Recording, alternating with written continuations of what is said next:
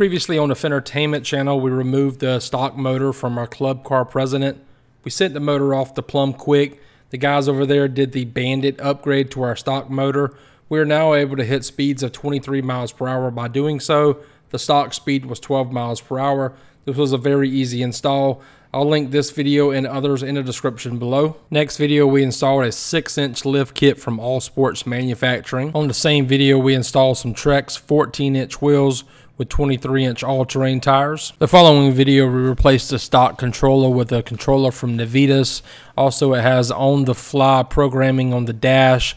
This gave us security, this gave us more speed, more so torque, but more safety as well. After these upgrades, we went ahead and added a 48 to 12 volt DC converter so we can start adding some accessories.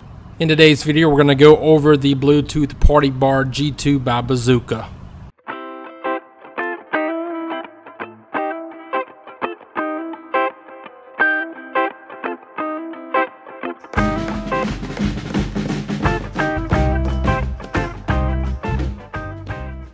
Now once you have your party bar out of the box itself, you'll notice you have 4 mid-range speakers and 2 tweeters. Around both tweeters is going to be LED lights. On each end of the party bar you also have woofers. On the front of the party bar you have a double LED strip. Now on the top of the party bar you're going to have 7 integrated optional mounting nuts. It's going to be 6mm in size. On the bottom of the party bar here, you're going to have a USB input. This is going to be a 2.1 amp to charge your phone, and also you can plug a thumb drive into here and play music from the thumb drive. Down here is going to look like 2 auxiliary inputs. One is going to be an auxiliary input, one's going to be an auxiliary output. Now you're going to have 2 connectors here for power. The red one is going to be your power input connector, and the black one is going to be your power output connector. Let's just say you wanted to run an amplified Bazooka tube in your golf cart.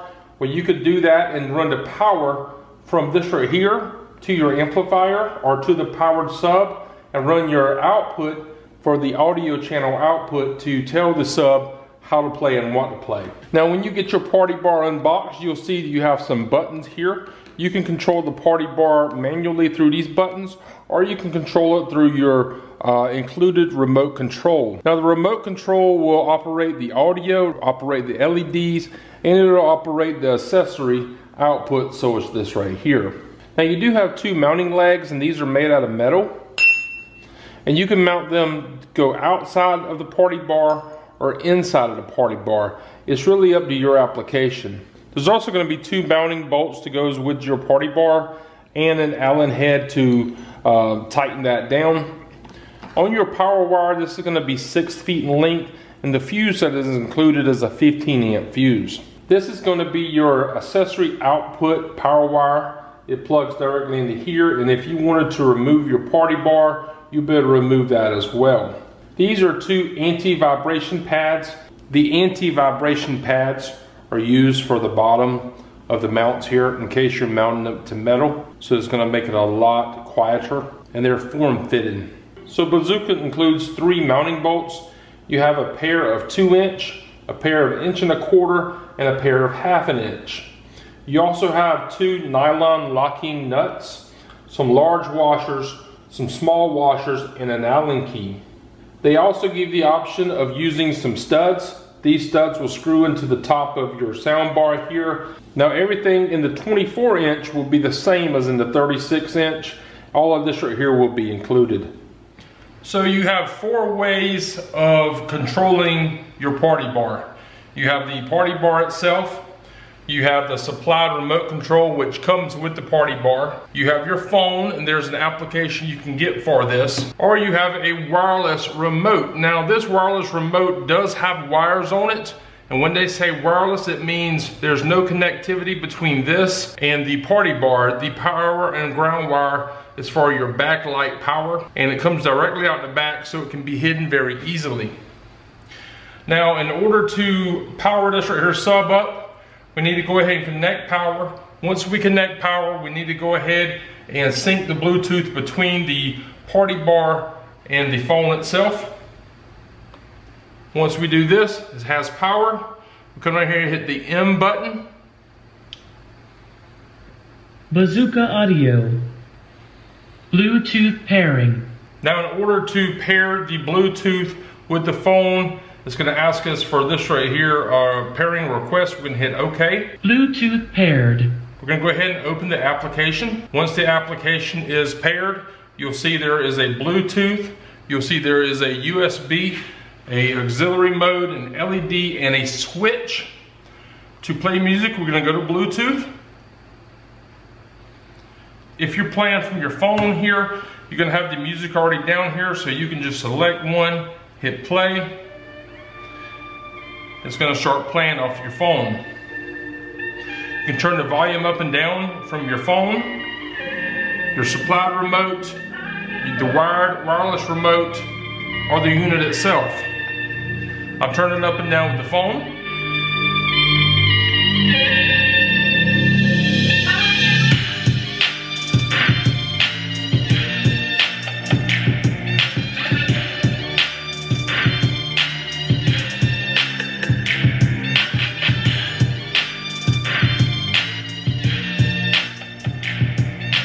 Now before you go to the back button, we need to pause it. Once you pause it, now you can hit the back button. You can go to USB mode. This is the USB here. You can plug this in with a thumb drive and you can play music from the thumb drive, or you can charge your phone from this. Now we're going to hit back. The auxiliary mode is the same way. Auxiliary mode. So you have your auxiliary input and output on the very bottom. Remember, one is for an amplifier output. We can hit back again.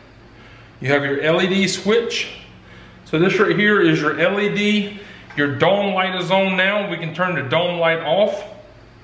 We can control the different shades. We can also hit the mode down here at the very bottom. Now it's on dome mode. If you wanted to turn it off, you hit the power button. Okay, so if you want to change the mode at the very bottom, the bottom left says M for mode. So we can go to the right here, the gradient. Once we do that, we can hit the power button. Then we can take the brightness up, or we can take the brightness down. We can also take the speed of it up to make it go faster, or the speed down to make it go slower. We can go back. And the switch is going to control this switch right here. If we hit it, this guy actually has 4 here. It's going to be number 1 only. There you go. Now in order to sync the remote control here and the party bar here, first we need to remove power from the party bar. Once you have power removed, we're going to hit the ACC button at the top right and the play pause button at the bottom left. Hold them together. It will read connect. While it says connect, we want to hook the power wire up back to the Bazooka tube.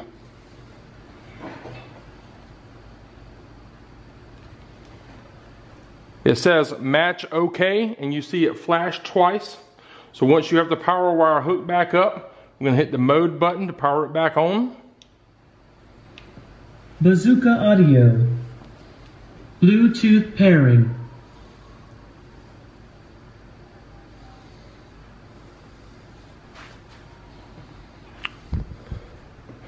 It says pairing right here. Once it's paired, it will say Bluetooth paired. Bluetooth paired. Okay, once it says Bluetooth paired, now you can go ahead and control your music straight from this remote here. You can hit the play button. You can change the volume up and down.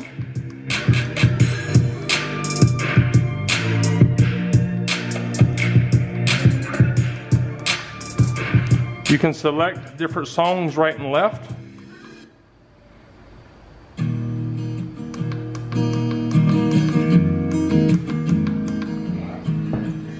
We can turn the dome light on.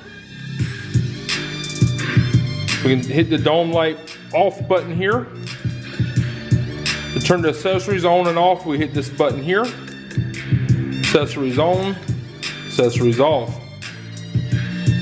Now we can hit the dome light. You can go to gradient, you can go to fades. You control all the LEDs. So you want more sound than a 24-inch. Maybe you want more sound than a 36-inch. Well, you could always purchase 2 of these party bars and you can sync them together. The bar that you're gonna sync, you need to unplug, which this is 36-inch, it's unplugged. On the supplied power one, as it still has power, we're gonna hit the play pause button. Bluetooth pairing. TWS pairing. It goes to TWS pairing. It flashes like a yellowish screen. We now hook the power up to the 36-inch. Once we have power applied, we're gonna hit the mode button, turn it on. Bazooka audio. Bluetooth pairing. TWS paired. So now the TWS is now paired between both units. Another good thing is sometimes you might have to disconnect your Bluetooth on your phone in order to sync them up, and be sure to hook the Bluetooth up afterwards. As you can notice here on this remote, it says TWS OK. Okay, we need to go ahead and sync the Bluetooth back up. Go ahead and hit this one here. It's connecting. Bluetooth paired. The Bluetooth is now paired. There's a yellow-green light here. And on this one back here, you can also see it's a yellow-green light as well. Once you get the app up, you can go to Bluetooth. Select your song. Hit play. Both units are playing.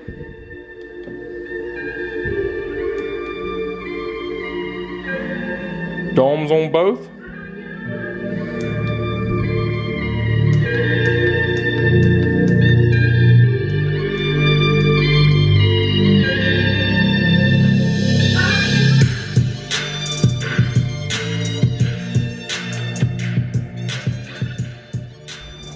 Now, in order to turn the party bar off, we're going to press and hold the power button for a long hold.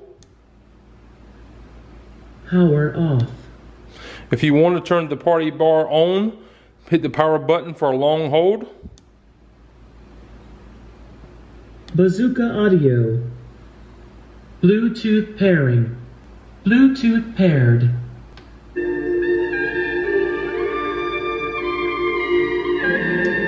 The application will only play in Bluetooth mode what is downloaded to the phone itself. So if you want to play something else, you need to get out of the application. I like to use the Amazon store. Now everything is going to work on here just like it was on the app. So you can use this remote or this remote the same way as any other part of this setup here. You can hit play or pause from either one. You can change songs volume up and down, even change the mode. You still do the dome, accessory on and off, power unit up, on and off as well. So I have 2 sound bars. I have a 24-inch and a 36-inch. On this golf cart, I was aiming for the 36-inch to work perfectly up front and maybe about the 24-inch in the back. However, the 36-inch doesn't have enough room to mount up front. Now what I can do is I can slide the windshield down, I can slide these mounts up front, mount it like that.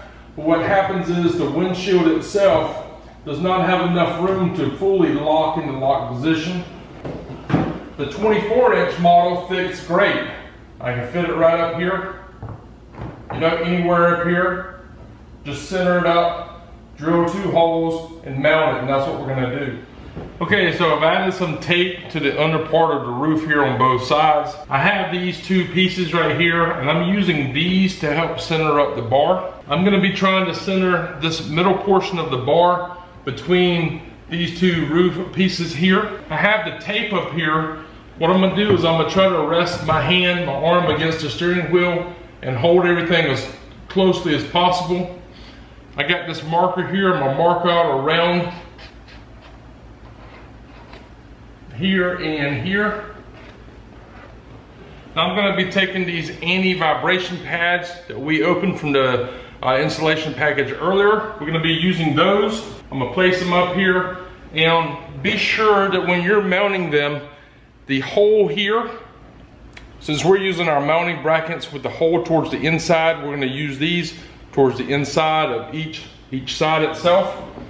Basically what I'll do is I'll stick it up here, and I'll give us a little mark right there. So it tells us where we need to drill. Do the same thing on this side.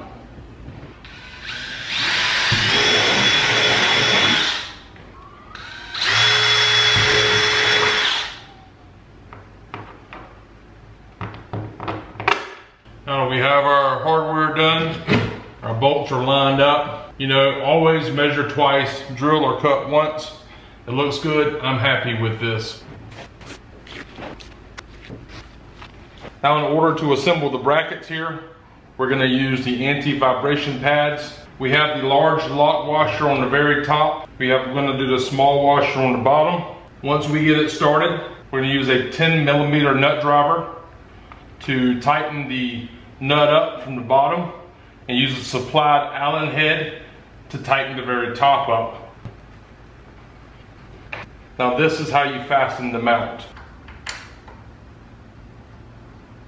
Now you need to rotate it how you figure it's going to sound the best. I'm going to rotate it at a small incline towards my face. Go ahead and tighten up the hardware. Your Bazooka G2 party bar is now mounted. Now this is your fuse here and your power leads that goes to your 12-volt source. The problem is on this golf cart, I would like to feed these wires down the upright tubes on the inside of them. But I can't do that because of this fuse. Now on this fuse here, I'm gonna go ahead and cut it off and not use it. And the reason why I'm not using the fuse in my application is in our last video, we installed a 12-volt DC converter. Now because we did a 12-volt converter, if we did not add a fuse block with a fuse panel system, then I would needed to keep this fuse for protection. But since we've added that 5-gain fuse block, I'm going to remove this fuse, use it in that fuse block, and power this same wire up. So in this case, I'm not going to need it. However, if you do not have a fuse block after your DC converter, you will need to keep this. Now, if you're going to be running your wires through this down tube here, you got to know that anything with bolts like right here running through it could possibly jam the wire. So we want to go ahead and remove those before we slide the wire into the down tube. Now on these Precedents, this down tube cover here needs to be removed in order to gain access to the bottom of this down tube. This bolt in here is going to be a 10mm bolt.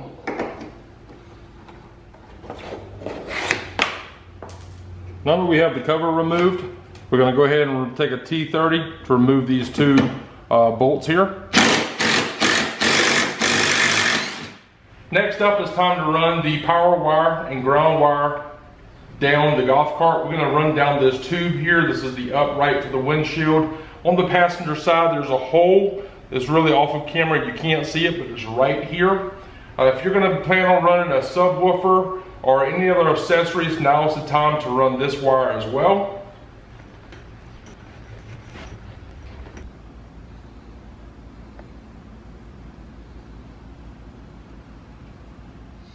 Okay, so off camera, I went ahead and extended these wires here. I used soldering iron and solder to extend them, and black tape to cover that up. Next, we need to run them into the dash. This side piece here on this club car just unsnaps like so. There's going to be a hole right here. Now, when you put the wire, when you put this bar back into place here, this wire is going to sit here. What we're going to do is go ahead and run it behind the dash through that hole.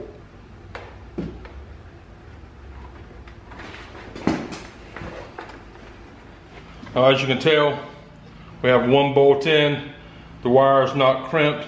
There's no real hard connection, and the wire is going in the back there.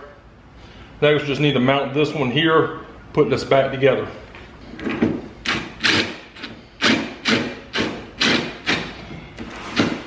Now once you have everything back together, you can go ahead and put your cover back on. It may be hard to see, but I have the ground wire here and the power wire here going from the Bazooka Party Bar G2. This power wire here is going into the back panel of the fuse block. I put a 15 amp fuse in there, and actually this is the one that came out of the fuse holder with the power supply. So this is the back of the dash remote here, and as you can see, they have supplied 4 female nuts here already built into the remote itself. Now in the package they give you 2 universal bolts, they give you 2 nuts and 2 washers to be able to mount it to, and these are very tiny. We're going to screw these down into the sides here of each one. Now these mounting bolts here are about 3 1/4 inches apart, maybe 3 3/8, and from each of the mounting bolts, so you're looking about 1.5 inches or a little more than 1.5 inches to the center from the bolt itself for the wire hole. So off camera, I removed the Navitas on the fly remote over. If you don't know what this is, I'll place a link above to show you how you can control your golf cart, secure it, give it more power, more speed, and all in the link above. I moved this on the fly programmer over, and we're going to actually mount the remote right here on the dash so it'll be out of the way. I'm just going to drill my first hole right here. Once I have it in place, I'm going to just grab this other one up and down here. What it's going to do is give me a mark right here, so I can go ahead and line it up here.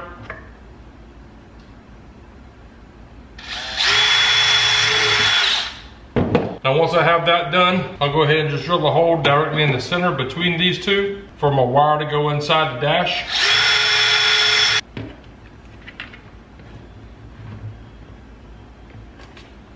Drop everything in place.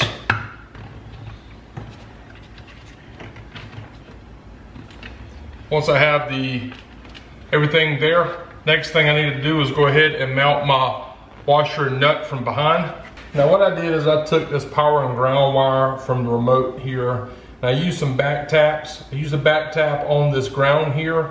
I also used the back tap on the power wire that's feeding the party bar itself.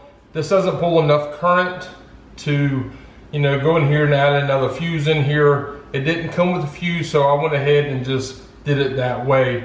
Now when you switch the golf cart on, the remote control will power on. The Bazooka bar will not power on until we turn it on with this power button here, so just do a long hold. Bazooka audio. Bluetooth pairing. Once it's paired, you can play music. I did not run a switched power here yet. Not sure if I am or I'm not ever gonna do that. And if so, I can just take it and run it down the frame again. It's that simple. This right here is a serial number tag. I'm gonna go ahead and cut it off of the golf cart here. I'm gonna keep this, and I'll probably keep it in the factory box that all of this right here comes in. Either I'll tape it to the outside. Other than that, we're pretty much done. So I added some 1/2 inch split loom to it, and I also wire tied the wire and split loom to the grill side on this side right here. Just keeps it from flapping, keeps everything secure.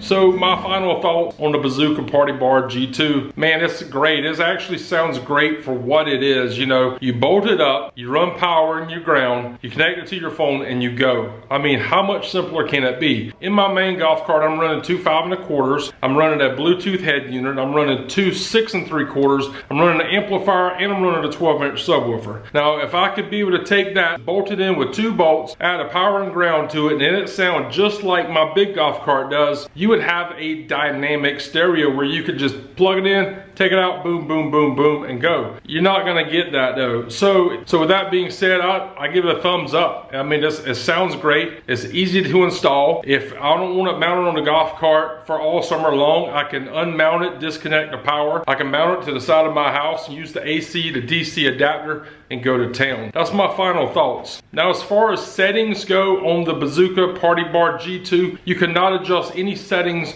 but what you can do is you can go into your phone settings and adjust the equalizer for the adaptive sound of your phone, and then you could give it more treble, more bass, whatever. So there you go. All right, guys, I'm Ryan Fenders. Thanks for watching the Fentertainment channel. Be sure to like this video, subscribe, click the bell notifications. It lets you know every time I post a video. Also, share this video. And until next time, guys, we'll see you later.